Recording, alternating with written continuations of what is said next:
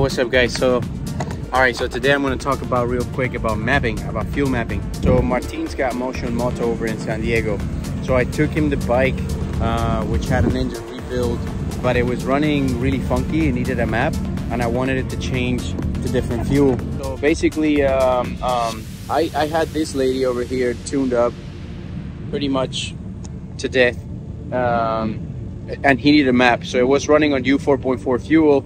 We changed the piston back to the stock one because it had like a higher compression one, and we brought the compression up to 13 point something, 30.5 I think it is.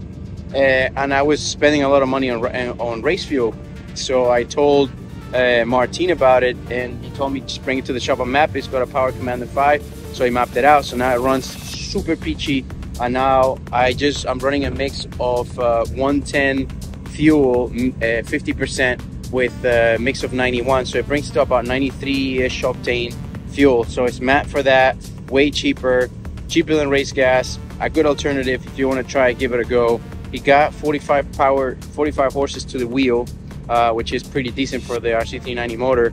And yeah, let's try it out today. If you want your stuff mapped, go see him. It's an awesome day. He doesn't even work here. I don't even work here. Get it right. Chuckwalla Valley Raceway, and we're gonna do some riding today. Good weather. Third event. I mean, we packed this year.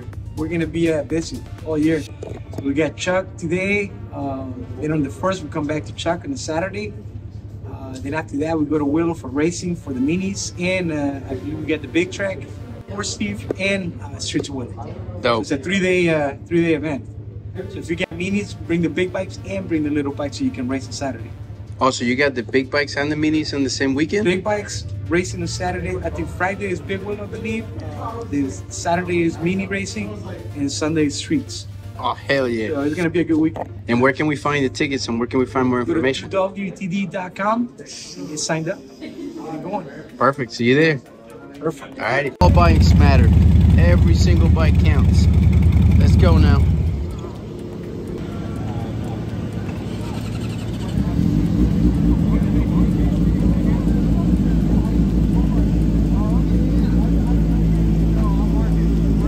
When you come to Chuckwalla or any of our events at two-wheel track days, make sure you come in and register first in the morning, first thing in the morning. Bring your waiver, your QR code, and we'll check you in super fast and super quick. Have fun! What's up, everybody? Welcome back to Two-Wheel Track Days. We're on session number 3. We're in Chuckwalla. We're gonna follow one of the fastest riders out there, learn a thing or two. Can I follow you for a little bit?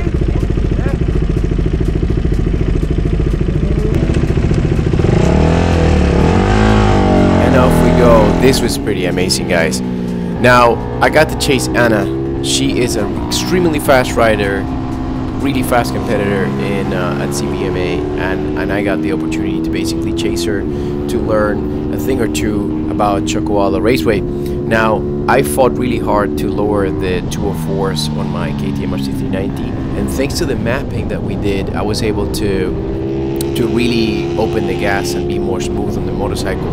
But Anna, she just unlocked a good thing on me, you know, in this track. So I was super thankful to be able to follow her in this session. So chasing the thousands, chasing the 600s, no problem. Chuckwalla going from side to side, no problem. Going from left part of the track to the right side of the track, absolutely no problem.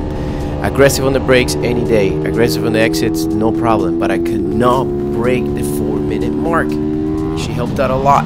It's really good to chase somebody who's fast, to learn how to push yourself, and if their tires can make it, you can make it too. Always within, you know, making sure that you don't high side or lose the front. But yeah, here we go, chasing time. Enjoy. I love entering this corner at full speed. This is one of my strongest parts. Entering that corner and dragging the brakes just a little bit is great, and switching gears into 5th in order to take this right-hander is super amazing. I'm checking in on her just to see where she's at. She's obviously studying me, seeing what I'm doing right or wrong, and I'm about to get a serious lesson.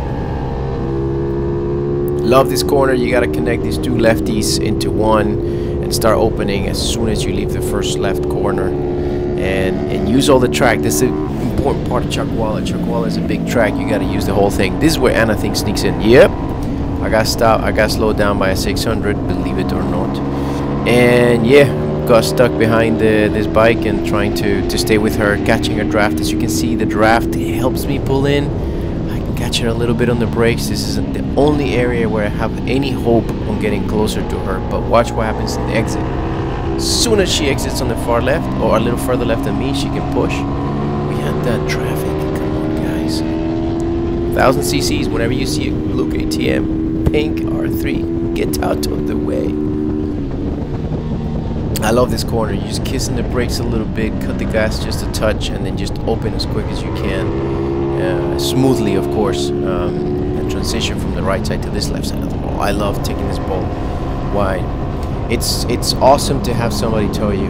I cannot look at the difference in the distance. See, I'd used more of the track, and so I added more meters to this, and I had to now fight on the brakes to close them up. So it's really important to stay tight on your lines with the big bikes. You can use the whole track, but make sure you're not adding more meters or feet that you need to on your session, on your track.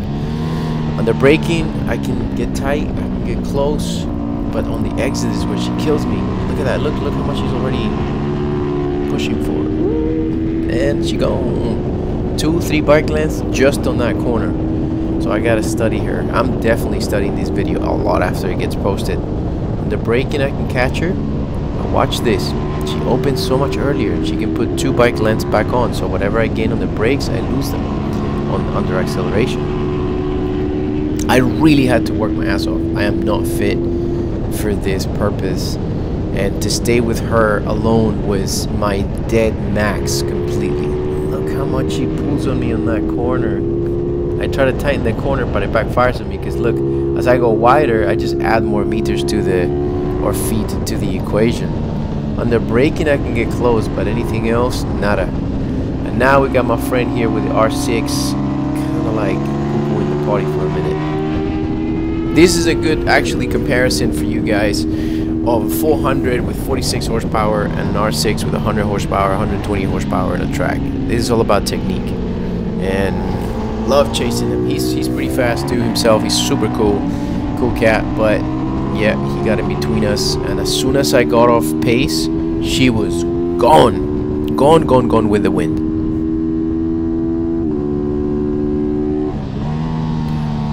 Look how much I gain on the braking just here, just slowing down on the braking. And he's not using the whole track, so I'm able to use the whole track, catch a little bit of draft, and chase him full force.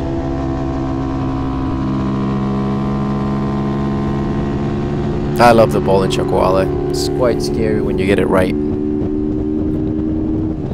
And back in the braking, yeah, all these little bikes, you brake so much later, so you can catch up so much later on the braking. And don't get me wrong, people that can pilot R6s can pilot them super fast. There's, I think I've seen mid-50s, and the pros do 147s, I think, if I'm not mistaken.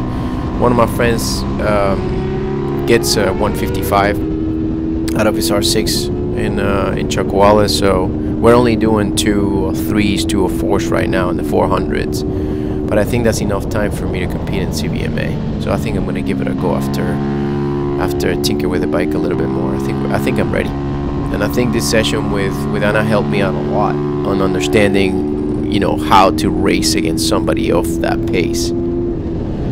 She's waiting for me. She's gladly waiting for me, thank God. Yeah, I try getting tight in this one so I can push him out of the way. I give him a sign to just give us a bit of a minute. And yeah, I'm gonna fast forward until I catch her. Well, not until I catch her, until she allows me to catch her. And we're back on. We got a couple laps together now. So trying to push enough to get close to her. In this part of the straight, she goes so fast. She's giving me a break, so she cut off the throttle a little bit so I can get closer. In this braking zone, right here, this is what I gain the meters. Mind you, she cut off the throttle. But when she opens, look how much she goes away. And she uses the whole track. I'm too scared yet to do it. But yeah, we're able to keep up. I think from a motor perspective, her bike and my bike tunes are pretty much similar. She is on a 300, I'm on a 390. think the R3s are 340cc or something like that. So it's not too far, not too close. We're there. I'm also a chubby man, so obviously the 200 pounds don't help. Pushing that bike as hard as I can. Try to stay with her. Under braking, I can kind of catch something, but again, under acceleration, I lose her again. So I think here I was running out of gas, I was running out of fumes, and I could not keep up the speed, I could not keep up the pace. As soon as she goes too far for me to visualize her cues of where to brake and where to accelerate, this is where I get into trouble. This is when I get into, she gets into the disappearing zone. Under this braking part, I'm able to catch a little bit, but off she goes again. That crash hill is key, guys. You want to take it tight, you want to take it slow to your left. You don't want to go too wide, otherwise it's a mess on the exit. And right here, the key is just kissing on the brakes really gently. I think we're gonna exit on this one and we're gonna do another session. Let's see. I gotta love the bowl. Yeah, we're out of here. We're gonna chat about it. We're gonna talk about what I did right, what I did wrong. She's got some tips for me, and then we'll go do another session together. Peace.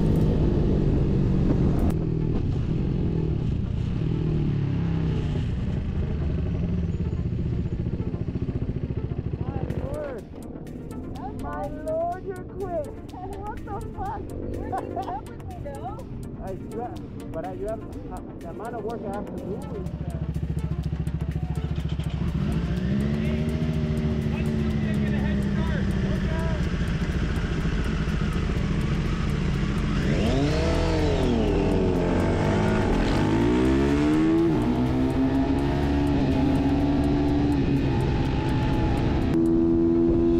And the hooligan team is back. Now we are with Alfredo and we are with Sylvia. Sylvia, the wheelie queen, almost lost it in that moment. Woo, that was a scare. She was pushing so hard and lost the rear on that area. That is not a place to lose the rear end. And here we go. Husky 701, I think it is, versus a KTM 400. I don't know if it's a 500 or 700. But boy, she's moving with that thing. It's got all the torque in the world to exit, so obviously when she exits on corners, she's got the power, but she doesn't have the best aero, and also the geometry is very different. So let's see how it goes. So there you go, power time, see you later. And under braking, I'm able to catch a whiff, but yeah, we got two of the fastest ladies in the West Coast, Anna and Sylvia. You go follow her, go find her on Instagram. She's an absolute rapid individual, great coach as well. And also, you'll find her at two-wheel track days coaching people and just, yeah, riding like a maniac.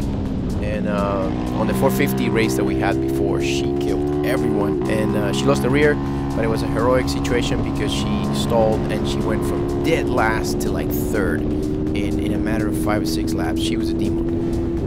But anyway, chasing her, let's see if I can learn a thing or two. I know she's got those mirrors. I'm like, can she see me on the rear view mirror? She get nervous, will she make a mistake?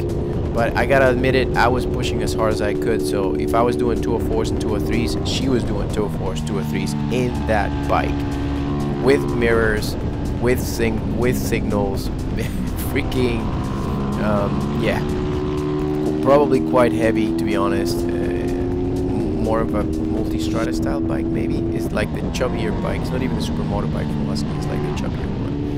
And here we go on the tidy section. The only thing I can do is just try to outbrake, but as soon as we are on the exits, if I don't catch a draft, she goes away. Goodbye.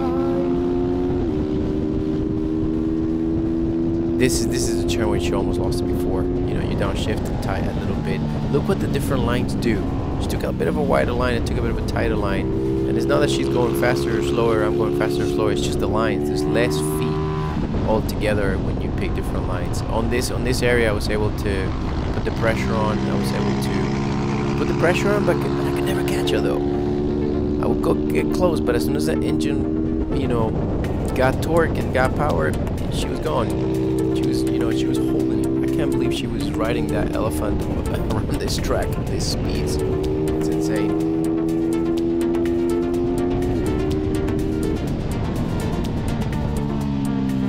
We're gonna go into wheelie hooligan mode in a minute, so enjoy.